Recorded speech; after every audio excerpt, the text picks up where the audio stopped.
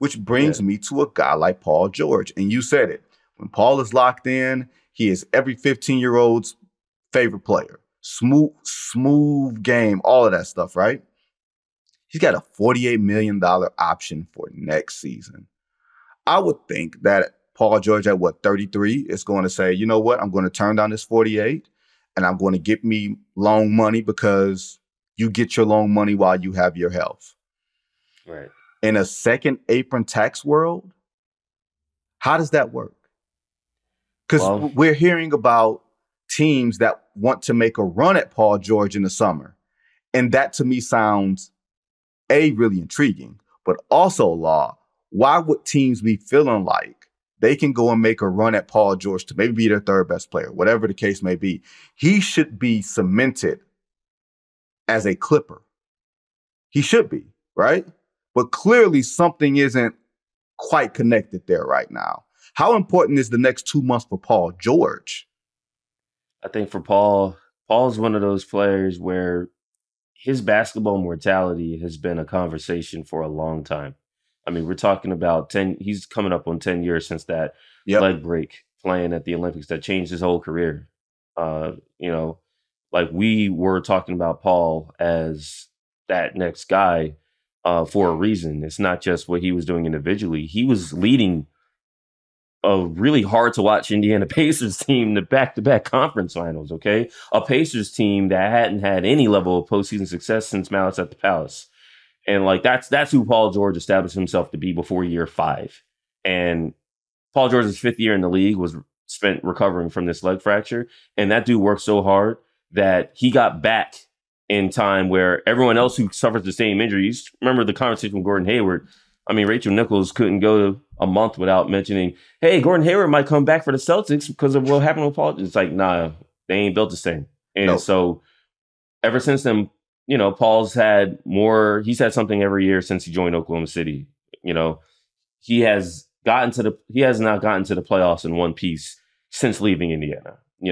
His 2 years in OKC, it was one thing or another. It was the knee, it was the elbow, it was the shoulders. The year where he finished third in MVP vote, and he had the shoulder problem that really hindered him in the playoffs against Portland, I want to say. Yeah, against Portland. And it was a damn shame because, that dude was arguably the best two-way player in the league. Like, literally top 3 in MVP, top 3 in Defensive Player of the Year. Playing with Russell Westbrook, who was in that man's ear, pushing him to be his best. That has, we've seen that void filled. Again, Russell Westbrook has a way of getting guys to, be engaged in ways that whether you're a star or role player, you don't have. Like, that's what's special about this group. So with Paul, it's like, on one hand, you're playing every game with your parents there, your boys there, you're playing your teammates, you're in the locker room, you got those guys there.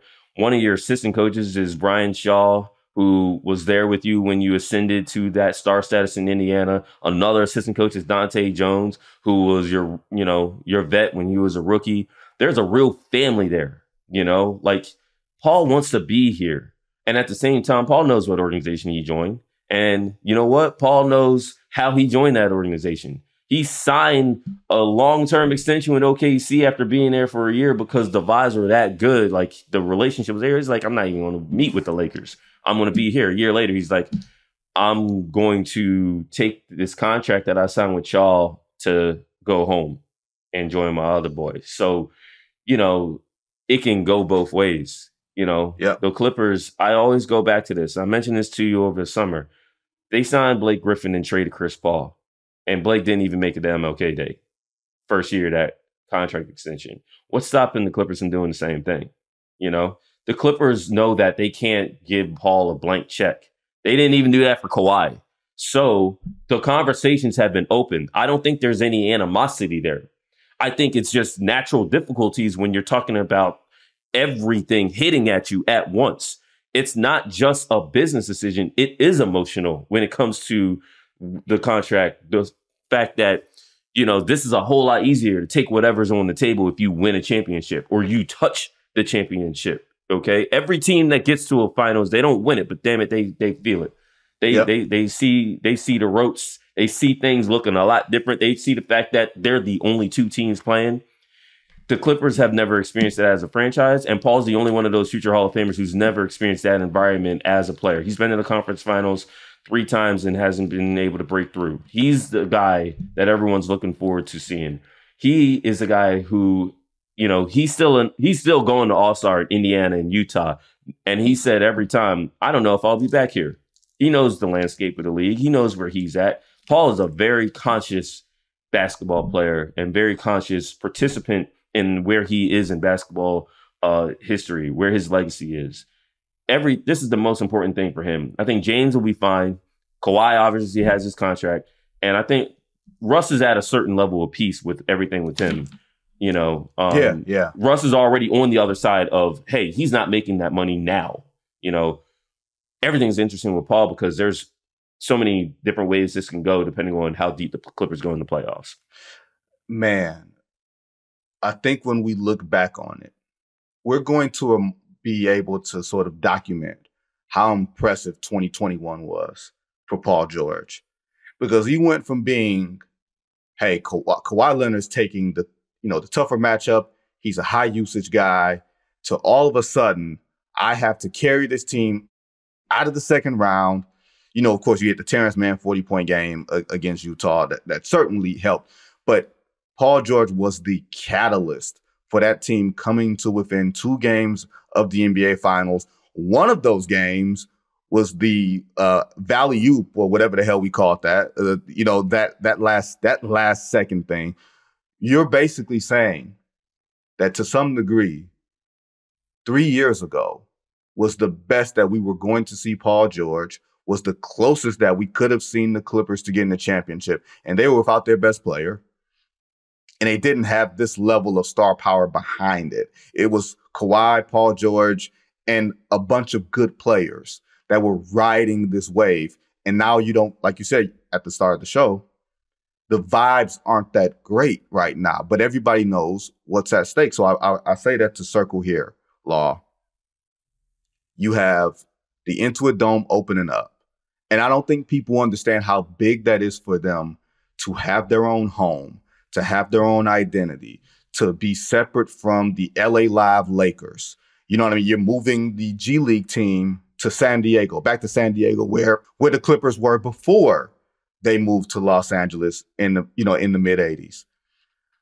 How big is this for the Clippers as a franchise for the next couple of years, for the next couple of months, in putting real imprints? And we talked about this a little bit before, the street lights over, starlights, or whatever that slogan. I can't remember exactly what it was. But how important is this for them? Because the Lakers are in the play and the Clippers are not. For them to try to gain some turf in LA. Not just a championship, but turf. I mean, we've been talking about that for the better part of a dozen years. Like, the Lakers, it's an anomaly when they're good.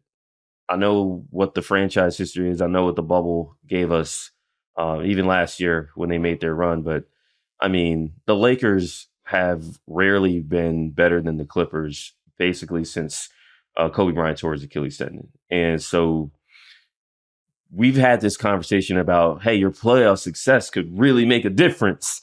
And they just, they haven't broken through and taken advantage of it as a franchise. It doesn't matter who's been playing. It doesn't matter who's been coaching. It doesn't matter what the uniforms have looked like, damn it. Like, we've had this conversation for the better part of a decade. So it's more of the same there, you have an opportunity to close the damn building down and, do it with these guys on the team. So many guys that have an area connection.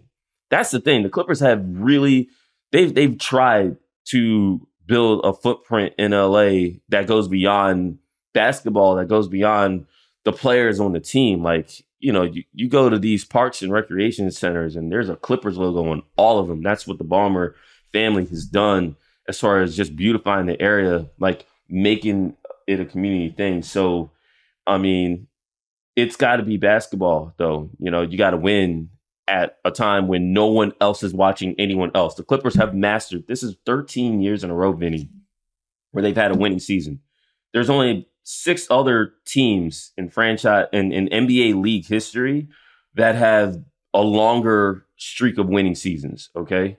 And I think of only 2 that didn't have a championship attached to them. Right? Yeah, absolutely.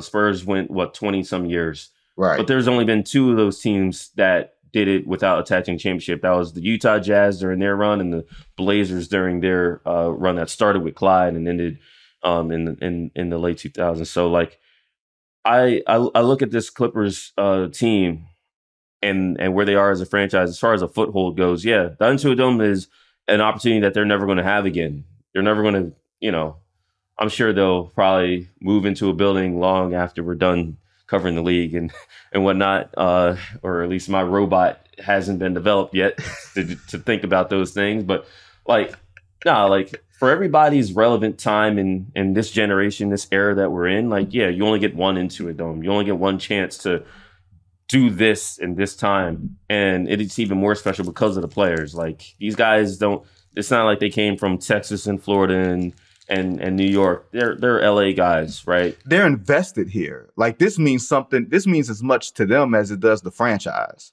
Right. So the stories have been written. Ownerships love stories. But the thing is, you got to actually, fulfill whatever you've written. And that's the hard part. That's the part that the Clippers, again, they haven't mastered that. This team in a vacuum is capable of winning a championship, Vinny. They still are, even with the nasty basketball that they've played for the greater part of a month and a half. Their issue isn't themselves, it's everybody else. You should trust any of the other top teams in the West more than the Clippers right now, just based off of what we've seen.